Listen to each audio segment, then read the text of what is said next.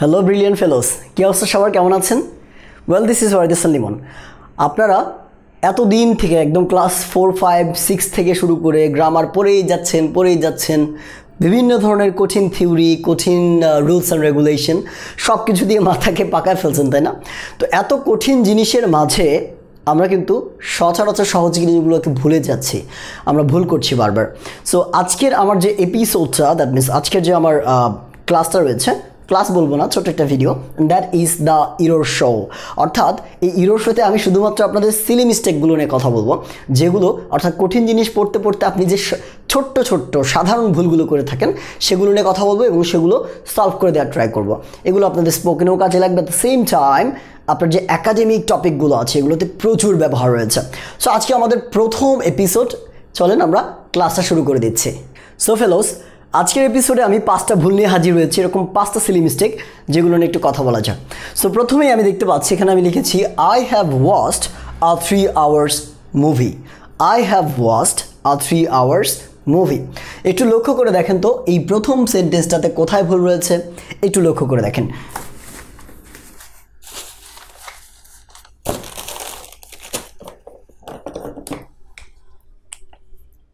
কোথায় ভুল রয়েছে কি বুঝতে পেরেছেন? আচ্ছা, আমি বলে দিচ্ছি, তার আগে আপনি চাইলে কিন্তু ভিডিওটা পজ করে কমেন্ট বক্সে জানাতে পারেন যে কোথায় ভুল রয়েছে বা এটা আমরা কীভাবে সমাধান করব। একটু লক্ষ্য করে দেখেন তো, I have watched a 3 hours movie. একটা জিনিস লক্ষ্য করেন এখানে, খুবই সিলি মিস্টেক, খুবই, যেটা আপনি হয়তো খেয়ালই করবেন না, কিন্তু এটা বিশাল একটা মিস্টেক। দেখেন আমরা এখানে আওয়ার্স ব্যবহার করেছি। কী ব্যবহার করেছি? আওয়ার্স ব্যবহার করেছি। দেখেন স্যাররা, 3 ঘন্টা। তো আমরা নর্মালি এরকম আওয়ার্সের ক্ষেত্রে, দ্যাট মিন্স কোনো ইউনিটের ক্ষেত্রে তার সাথে প্লুরাল যোগ করি না। প্লুরাল হলে তার সাথে আমরা এস বাই এস যোগ করি না। আমি আরও ক্লিয়ার করে বলছি। অর্থাৎ অনেক সময় হয় না যে 30 মিটার্স না, তারপর আমরা কি বলি 1000, 2000, ইটস নট 2000s, এস না। তার মানে ইউনিটগুলো যেগুলো রয়েছে, এককগুলো রয়েছে, এই এককগুলো কখনো প্লুরাল হয় না। আমরা এককগুলোর সাথে কখনো এস বা ইএস যোগ করতে পারি না।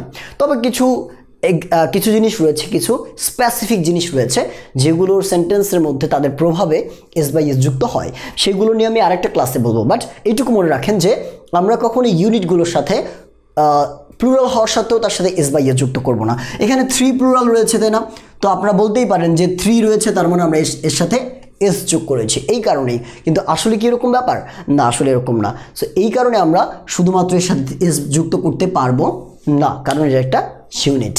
সো এবার দ্বিতীয় জিনিসটা লক্ষ্য করি। দ্বিতীয় সেন্টেন্সটা হচ্ছে দেয়ার aren't something good to watch in movie. There aren't something good to watch in movie. আমি প্রথমটা মুছে দিচ্ছি, তাহলে দ্বিতীয় ক্ষেত্রে একটু লক্ষ্য করে দেখেন, দেয়ার aren't something good to watch in movie. কোথায়? Sorry, to watch in TV. কোথায় ভুল রয়েছে? খুবই সঠিক মনে হচ্ছে সেন্টেন্সটা, একদম কমপ্লিটলি কারেক্ট মনে হচ্ছে।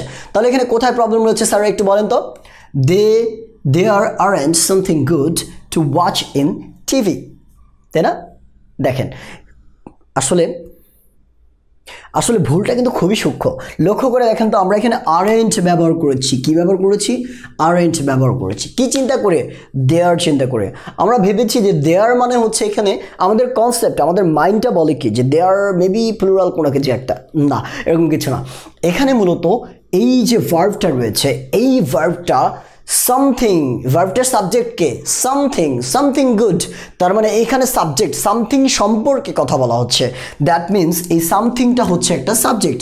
তার মানে আমরা জানি সাবজেক্ট অনুযায়ী ভার্ব বসে, দেয় না? তাহলে সামথিং অনুযায়ী আমাদের ভার্বটা বসাতে হবে, নট দেয়ার অনুযায়ী কিন্তু বসবে না।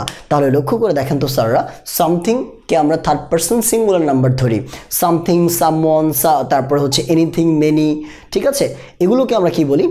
সরি, মেনিটা হবে না, এনিথিংকে বলবো আমরা, তারপরে নো ওয়ানকে বলবো, এনি ওয়ানকে বলবো। এগুলোকে আমরা বলি 3rd person সিঙ্গুলার নাম্বার। আর এই 3rd person সিঙ্গুলার নাম্বারের পর all the time singular verb বসে।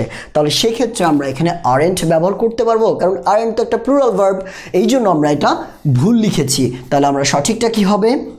দেয়ার ইজেন্ট। কি হবে?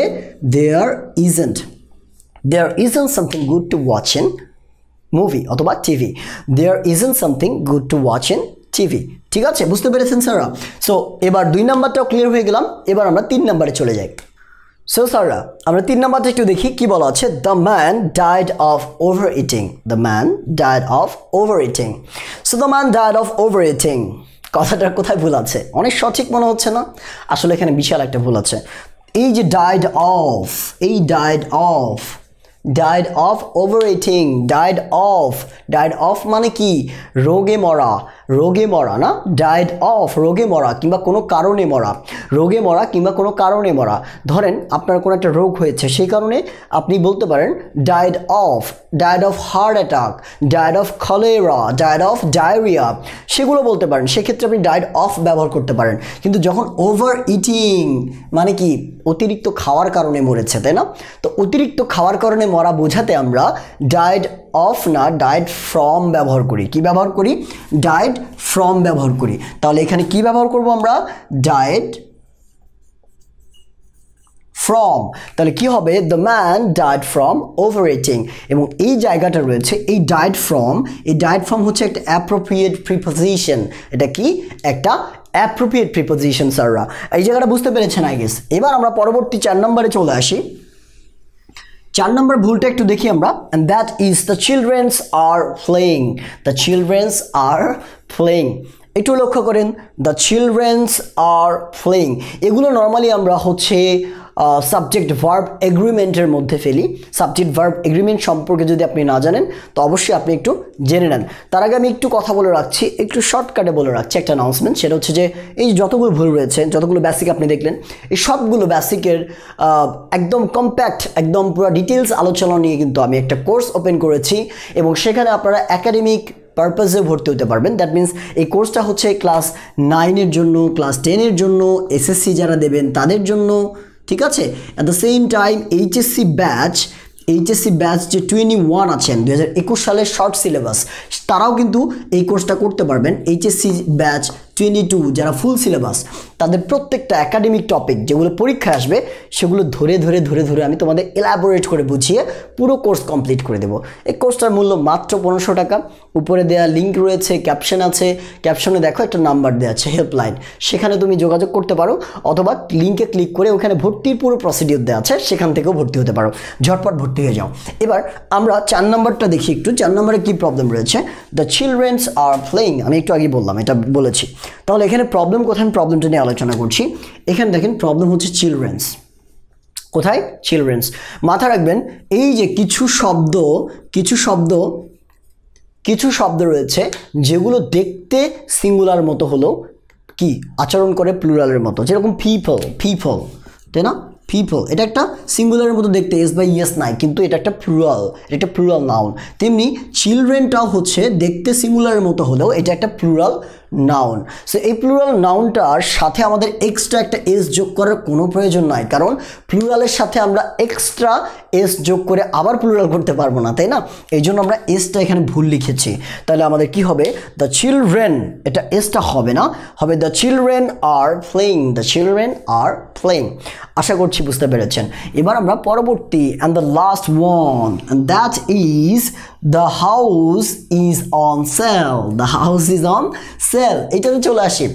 কোথায় প্রবলেম আছে স্যাররা একটু ব্যাখ্যা করেন। দেখেন কোথায়, লক্ষ্য করে দেখেন। The house is on sell, দেখেন খুবই সোজা। তো ব্যাপারটা আমরা অনেক সময় বলি না যে এই বাড়িটা বিক্রয়ের জন্য। হ্যাঁ, আপনারা বাসা বাড়িতে টুলেট দেখেছেন, টুলেটের পাশে লেখা থাকে যে বিক্রয়ের জন্য, বাসাটা বিক্রয়ের জন্য, কিংবা এই জমিটা বিক্রয়ের জন্য। তার মানে কি? The land is on sell, the land is on sell. তাহলে বিষয়টা কি হচ্ছে যে এই বাড়িটা বিক্রয়ের জন্য। এখানে কোথায় ভুল আছে?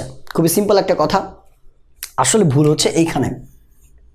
এই সেল শব্দটা SELL, এটা একটা ভার্ব, এটা হচ্ছে একটা ভার্ব। আর SALE, এই সেল মানে হচ্ছে বিক্রয় করা না, এটা SELL মানে হচ্ছে বিক্রয় করা, ঠিক আছে? বিক্রয় করা, এইটা হচ্ছে একটা ভার্ব।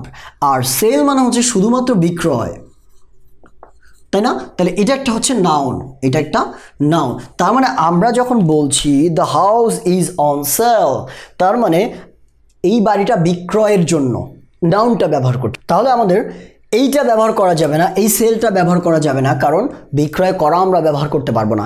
এখানে আরেকটা ব্যাখ্যা দিয়েও আমরা বোঝাতে পারি। দেখেন এই যে অন ব্যবহার করা আছে না, অন প্রিপোজিশন কার সামনে বসে? প্রিপোজিশন কখনোই ভার্বের সামনে বসতে পারে না, আমরা প্রিপোজিশন নাউন বা প্রোনাউনের সামনে বসে, তাই না? তো দেখেন তো এখানে সেলের সামনে ওয়ান বসেছে, তাহলে কি হবে? এই সেলটা কি, এটা ভার্ব, ভার্বের আগে কখনো প্রিপোজিশন বসতে পারে না। এই জন্য এই সেলটাকে আমাদের পরিবর্তন করে লিখতে হবে কি, SALE, এটাকে নাউন বানাতে হবে SALE। তার মানে the house is on sell. এটা কিন্তু ভুল ছিল এবং এটা হচ্ছে সঠিকটা। সো আমি আশা করছি 5টা ভুল আপনারা কখনোই এটি রিপিট করবেন না, কিংবা আপনারা যখন লেখালেখি করবেন অথবা পরীক্ষা দেবেন অথবা যাই করেন না কেন, কখনোই এই 5টা ভুল আর কখনো আপনাদের হবে না। So this is why the Limon. আমার একটা ডায়লগ রয়েছেন, দ্যাট ইজ ওয়েন লিমন ভাই is here nothing to fair. Exactly, আপনি যদি কোর্সটাতে চলে আসেন তাহলে আপনার ইংলিশ নিয়ে কোনো টেনশন করা লাগবে না, লিমন ভাই আপনাদের সব করে দেবে ইনশাল্লাহ। সো ঝটপট ভর্তি হয়ে ফেলেন, আর আমার সাথে দেখা হবে খুব শীঘ্রই কোর্সে। ভালো থাকবেন, আল্লাহ হাফিজ।